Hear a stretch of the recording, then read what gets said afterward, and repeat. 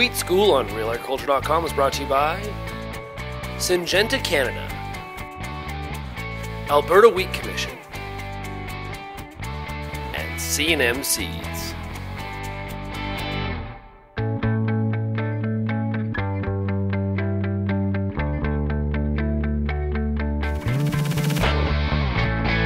In farming, we often speak in terms of bushels. A crop yields so many bushels per acre. A grain bin or grain contract is for a certain number of bushels. However, a bushel in one place might not necessarily be the same as a bushel in another place. For instance, in Canada versus the US, there's a slight difference. So for this wheat school, we find out more from An Phan. An is the chief statistician with the Canadian Grain Commission.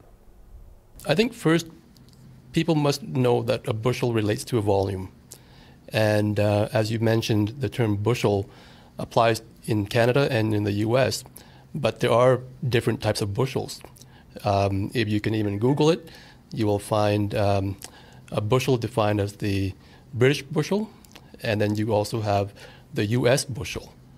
And basically in Canada, we base our bushel weights on the British bushel, which is roughly 36.369 liters, whereas the U.S. bushel would be a little bit less at about 35.239 liters. So depending on what bushel is being used in a calculation, it could impact the outcome.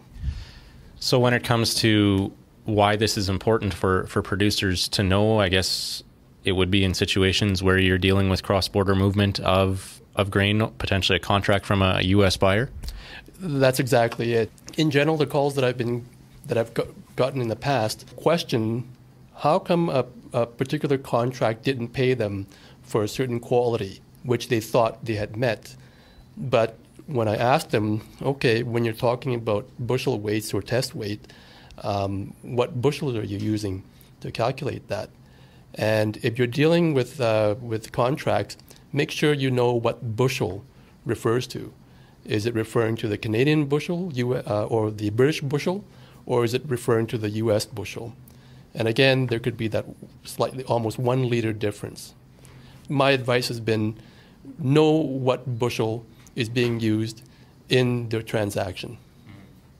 What would that 1 liter, or roughly 1 liter, be in terms of percentage difference?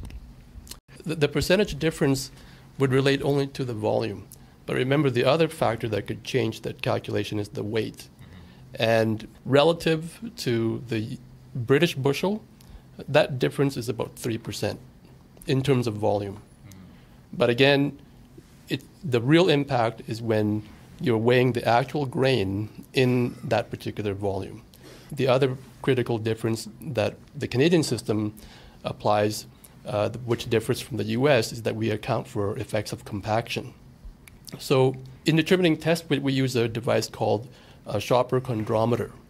And the chondrometer basically is a metal cylinder which has perforations at the bottom, supposedly to allow air to pass through as the grain is being dropped down with the aid of a metal puck.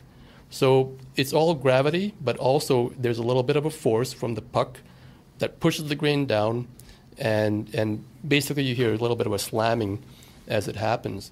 And all that air being removed out of the container allows more grain theoretically to pack in and accounts for compaction. Whereas in the traditional or U.S. method, they wouldn't use such a device, and so it would be just simply whatever gets poured into a container and calculated, interpolated to a higher volume.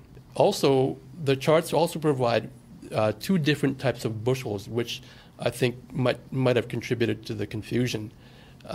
You hear of the Avery bushel, and then you hear of the Winchester bushel.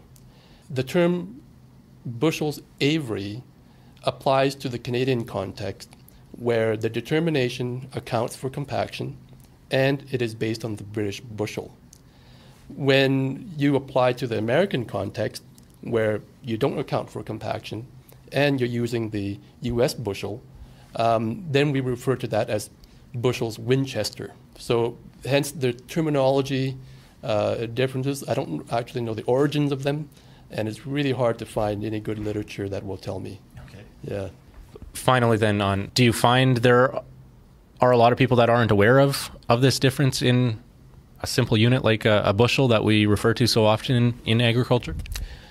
I think there's enough of consistency in the calls that we get from producers or companies asking the same type of questions, which indicate to me that either it be change in staff or change in people new to the industry, but this so-called confusion hasn't gone away.